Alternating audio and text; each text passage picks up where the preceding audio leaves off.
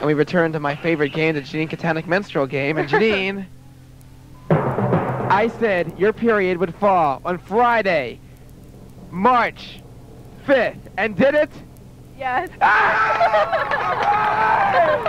Big boy. Next you have to predict. Next you have to predict what time of day I'm gonna get it. Am I great or what? No, not until you predict the time of day I'm gonna get it.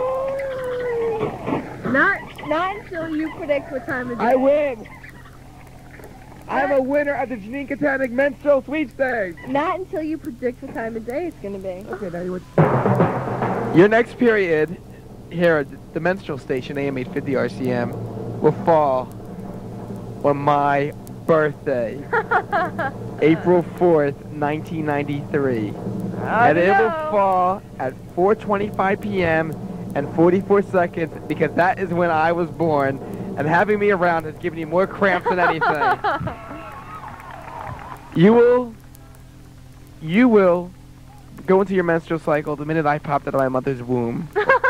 Or my mother's anal, I don't know what happened to me. I popped out of something. Like that.